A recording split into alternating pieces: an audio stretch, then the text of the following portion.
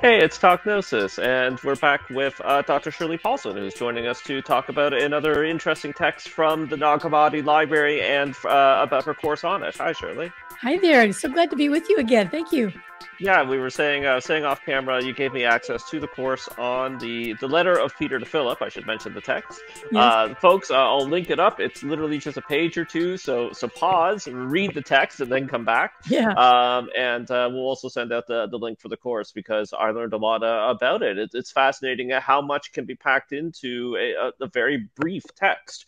Yeah. I think sometimes if you have a Christian background, you're familiar with some biblical texts, you see letter, okay, am I in for, you think of the Pauline letters, and those aren't brief. So Yeah. I love Paul. I really love the humanness of him.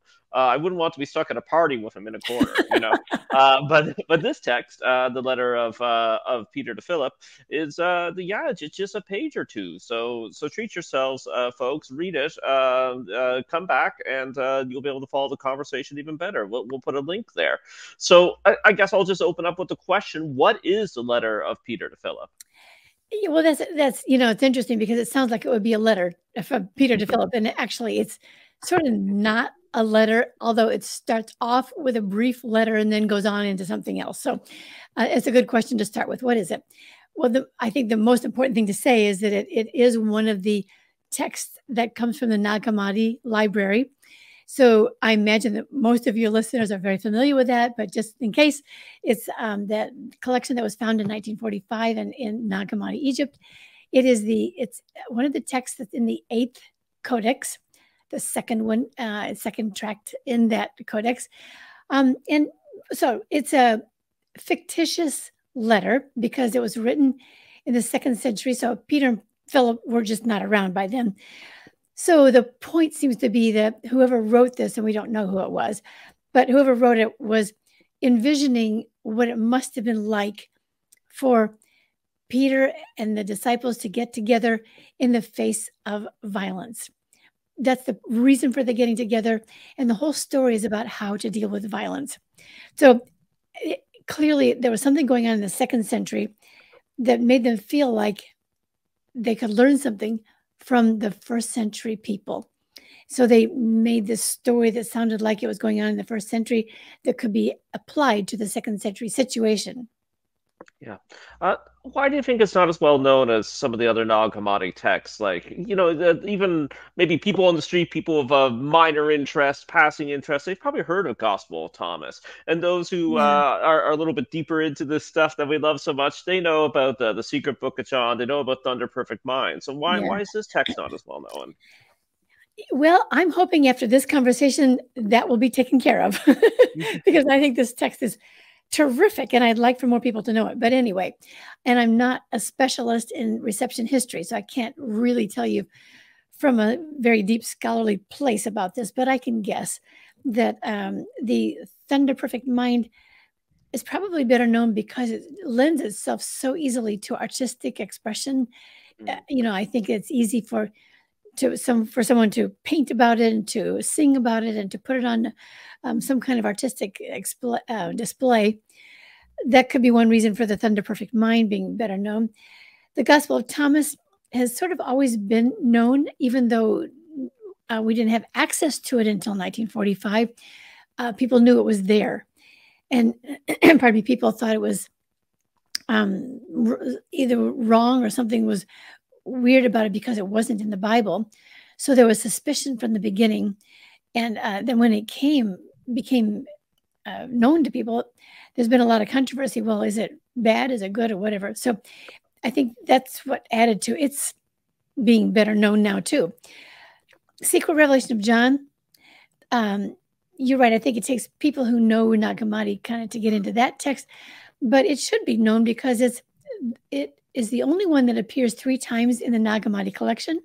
And so it's probably the most comprehensive of the text in the Nag Hammadi that explains a whole theological basis for some of those important texts.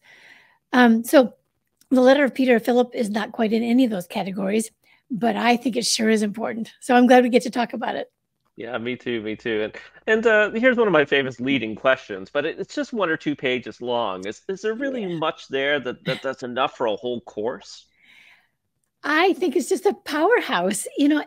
What's interesting about it is that it's thoroughly Christian, as you pointed out, but it's full of surprises and it just requires deeper thinking. Like each line you read, you go, oh, how does that fit with my understanding of Christian heritage or Christian background? Or that's a new way to think about it. So it's just profoundly challenging and also, and I think very important. And I find it very inspiring and encouraging too. So I think there's a lot in that. And I'm really glad we get to talk about it. Yeah. So can you tell us about your course and what motivated you and Dr. Tosic to put it together? Yeah. I think we are pretty aware that violence is a big topic in the world today. I mean, just with the American issues with guns. And of course, this we did the course before war broke out in, with Russia and Ukraine.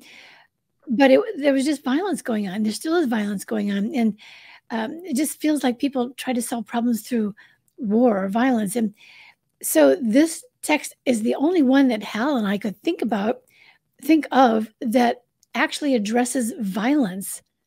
In the excuse me, in the New Testament, you think of Jesus as teaching love and peace, but you don't think that much about him teaching how to deal with violence. So this is an unusual text that way, and we felt that it was worth really digging into and making it better known. Did I answer that question right? I forgot what you asked.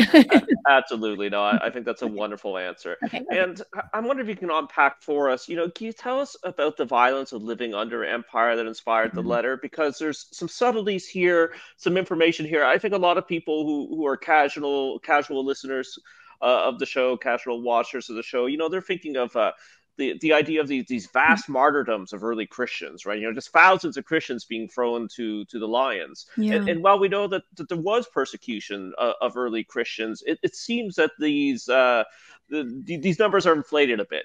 Scholarship for the last 100 years has shown that the persecutions were localized. They were smaller than some of the later mythological history kind of portrayed.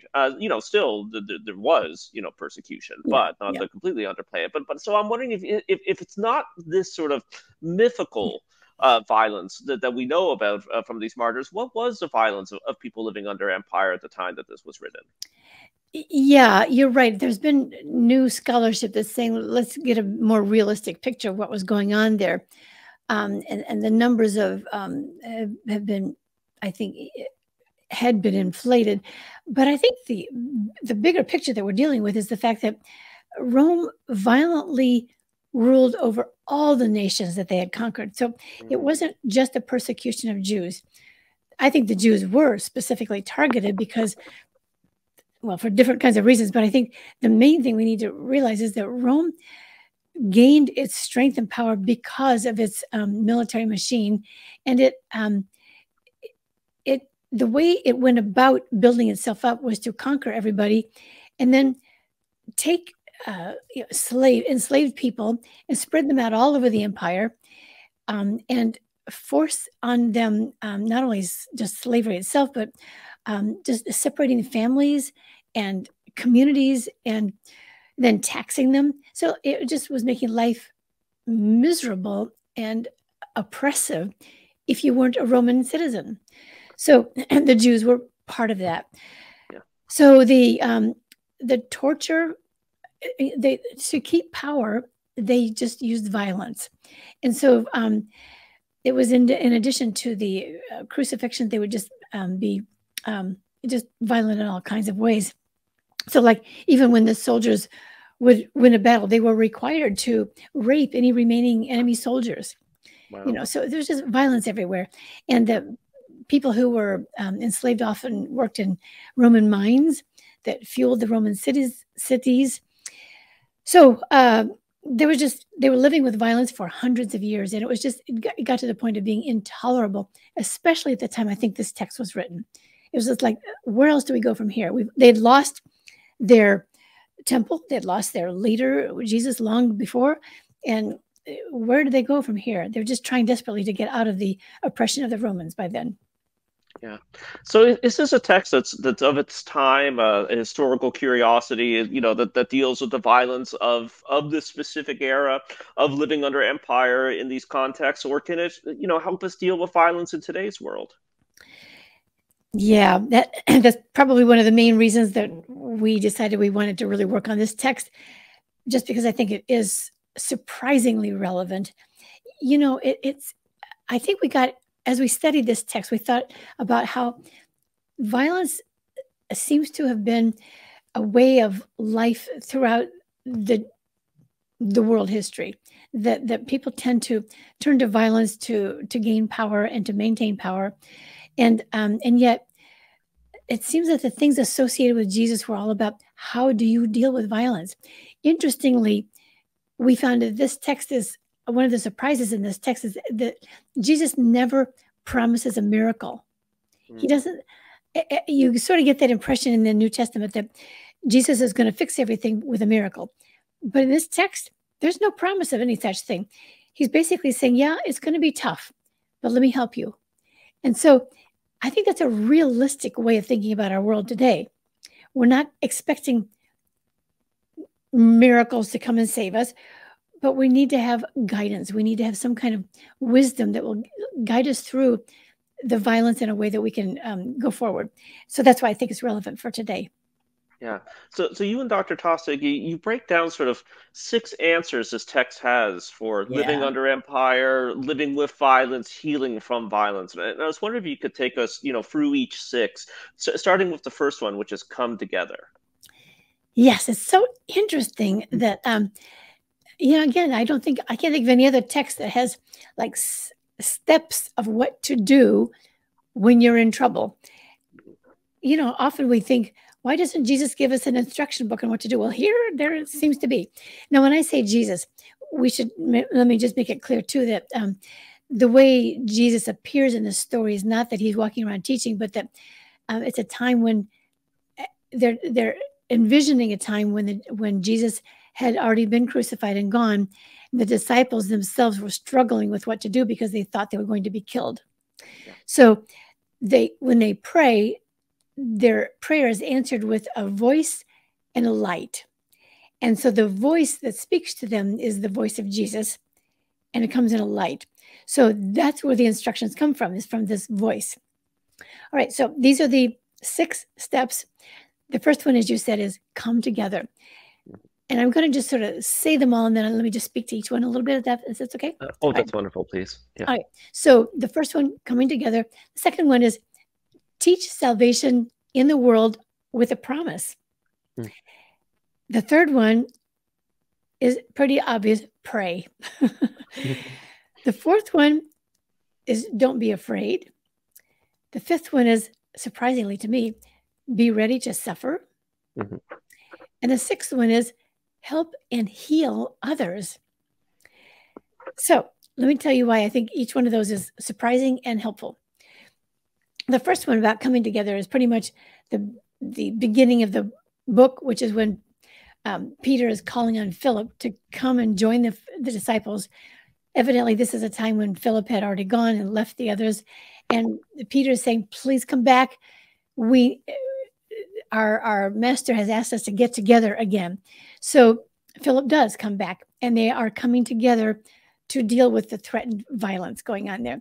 So there's a lot to be said about this because, again, the Romans had tried to separate everybody. And by being separated, they couldn't find their strength. And so I think we all find that enemies try to divide and conquer. So this is a very powerful and important instruction to come together. And it might be inconvenient, it might be difficult, but coming together is the first step for this kind of thing. The second one is surprising. It says, teaching salvation in the world with a promise. Now, I think we have to talk about the fact that salvation doesn't mean today what it meant then, because salvation in antiquity, well, of course, it was in Greek, would have meant both healing and salvation. So in other words, salvation is not just about sin, it's about helping any situation. The Greek word soteria just means helping you, saving you from a problem. So what they're teaching is not how to get over your sins as much as it is, I can give you a promise of something better, something helpful. And in the world, which means not after you're dead, but now. So it's a very present and powerful guide for helping in the immediate situation. All right, the third one about praying may seem obvious to people who are used to finding some kind of help beyond themselves. You just pray. But the prayer really was interesting in the sense that they prayed to God, but the answers mostly came from the voice, like in a very practical and present sense of the voice, or the voice of Jesus coming to them. And what I like about the part about praying is that Jesus kept saying to them, I'm with you. I'm with you. Which leads to the fourth point, which is don't be afraid. And I mean, how do you not be afraid when you're about to be killed? Yeah. It's one thing to say, don't be afraid. And another thing to say, well, yeah, how do you stop being afraid when you're afraid? But the way the voice answers this question pretty much is to say, I'm with you. I'm with you now just as much as I was when I was in the body, as is evident with the light and the voice that was there with them. So the idea about not being afraid is you can't act, you can't do anything if you're stuck, if you're paralyzed with fear. You have to confront the fear, and you do so by acknowledging that that Christ's presence is with you all the time. So that's a kind of a helpful thing to think about, that you can't expect to go fight your battles without that kind of presence, or without conquering the fear. And then that leads to the next one, which is also challenging. Number 5 is be ready to suffer. I think, again, this is another challenging one for people who are accustomed to the New Testament, that pretty much says when Jesus is there, he'll solve all your problems. Like if you're suffering, here comes Jesus and it's fixed. But in this case, the voice is saying, be ready to suffer. And you'd think, well, then what good is Jesus if he's going to say, go ahead and suffer anyway? But I think what I get from that is it's saying, you have the courage and the strength to stand up to this evil. You're going to do it. You may suffer along the way, but you love this goodness and the strength so much, you're willing to take what it takes to stand up to it. You may suffer, but you're going to do something good. So that's a powerful statement to me, to be willing to put away your own concerns and go do the good that you have to do. Which again leads to the 6th and last step, which is to go help and heal others. When you jump to the conclusion of this story, that's probably the last thing you think about when you're about to be killed and you're terrified, that you're being instructed to go heal somebody else. I mean, what? But I think that that's the point, is that the voice is saying, this is not about you. This is about how you live in the world. You live in the world by being a help to others who are suffering, who are afraid, who are in danger. And by giving of yourself, you are doing what Jesus taught you to do, which is basically to be a light giver. So those are the 6 steps to go from being terrified to having the authority and the strength to go change the story and to be one that's helping to fight the enemy and to win. Yeah. So there's this middle section with a version of the, I'll say, so-called Gnostic myth, but that many of our audience will be familiar-ish with, some versions of it. But, you got the Aeons, Archons, Demiurgus, and all that. And so 2 questions. The first one being, some scholars think that this middle section is a later addition, and some scholars don't. Can you tell us about that? About why there's this disagreement, and why they may think that it is a later addition, and why some people may think that it is original to the composition of the text? Well, thanks for asking that question, because this is one of the reasons Hal and I enjoyed doing the course together, because we are on 2 sides of that story. So he he did argue that this section is a later addition that doesn't really belong in the text at all, shouldn't be there. And I say, oh, no, I think it should be there. It's what is necessary. So I think I mean, it would be better if he could speak for himself, but I will try to explain his point of view that he feels that, first of all, if you read the text without that middle section, it seems to make sense all by itself. So you don't need to have it in there without destroying the meaning of the text itself. And also, he thinks it just doesn't make any sense. So those are his two basic reasons why it shouldn't be there, or else it was added later.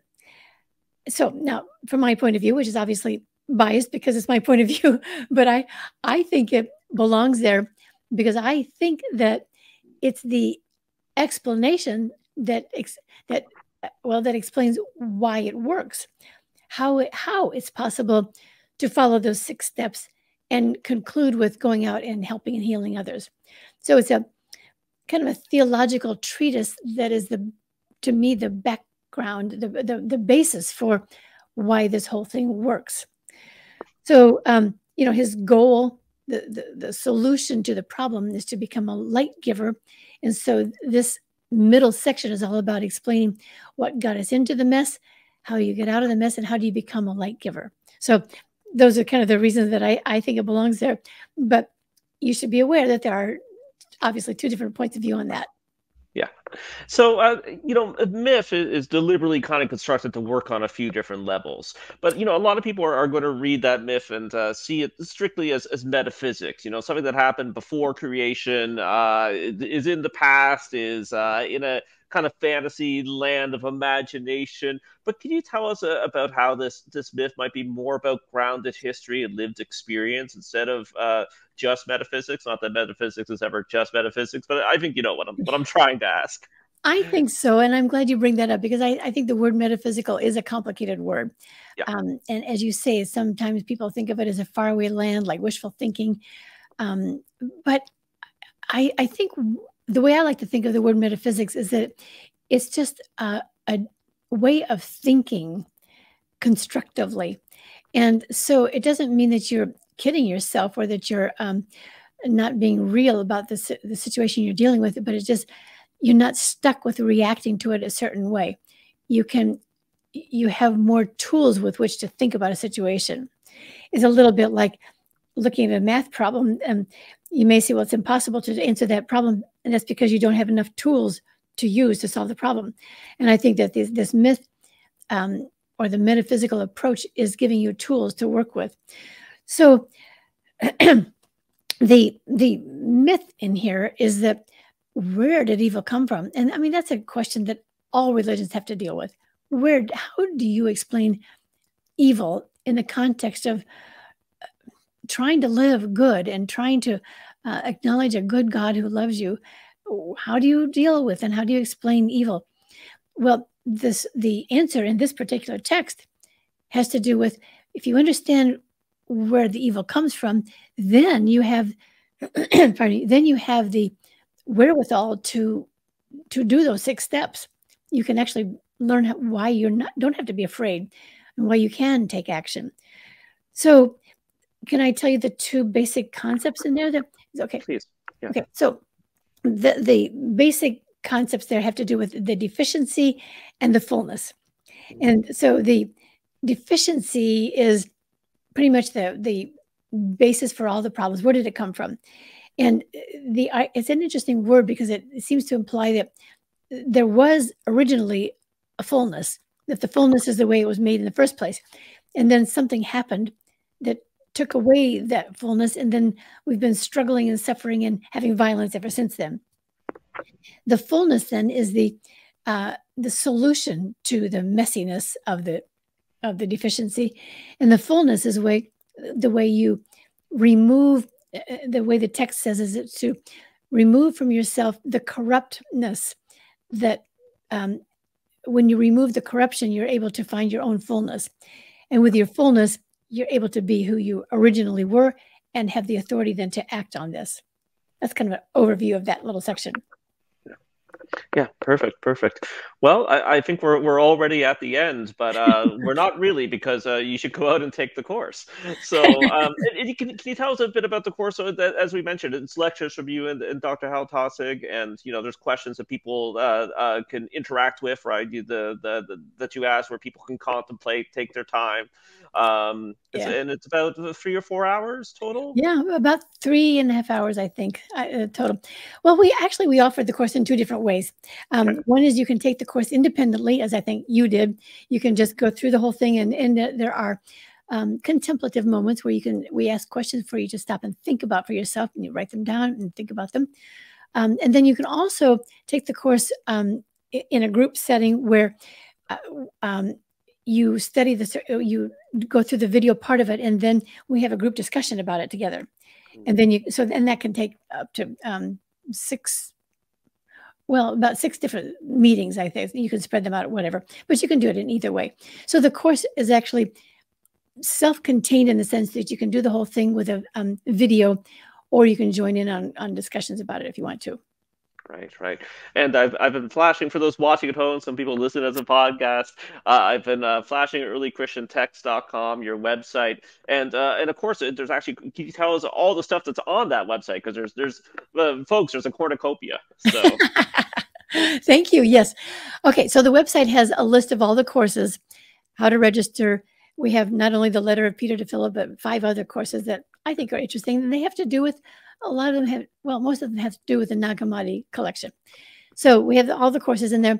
I also have my own podcast section, which is called the Bible and Beyond podcast. And I talk to different scholars who are specialists in different on different subjects relating mainly to the Nag Hammadi writings and other extra canonical texts. I do a blog, and I sometimes have other guest writers on the blog. I have a section on just resources, like different kinds of books and websites and things that you can do your own kind of research with, and some articles. And once a month, we have a discussion group where anybody can come join us and talk to the scholar. So that's kind of the overall view of what's going on earlychristiantext.com. awesome. So everybody check that out. Our quick commercial is patreon.com/Gnostic to keep the show going for as little as $1 per piece of media per month. We are putting out more shows per month. We're hoping to get up to 8 per month. And that's for everybody. Yeah. So twice a week. And we don't have any content behind paywalls. We don't really give you anything in exchange for giving us money. We always, I've been saying this for years on the show, we're always trying to think of things that we can do. Someday we'll crack that nut. I have a few ideas I just haven't had time to do. But you do get early access to the show, and you can also do one-time donations at paypal.me/Gnostic. Shirley, thanks again. I really love your work. I hope we were talking off air. The scheduling issues. You're busy. I'm busy, but I'm really hoping that you'll come back on the show, talk about some of your other courses and some of your other work. And it's been a delight as always. And everybody, the links, earlychristiantext.com is pretty easy to remember, but the links will be in the show notes. Yeah. Thank you so much. It's so much fun to talk to you. Well, first of all, it's fun to talk to somebody who kind of gets what I'm doing. Often I have to do a half an hour of explaining what it's about before we can get to the content. So it's fun to get to talk to you about this. Oh, great. Yeah, no, I had a lot of fun too, both with this and our other interview, which we'll also link up. So, okay, we'll take care and goodbye, everybody. Thanks so much. Great done. Bye-bye.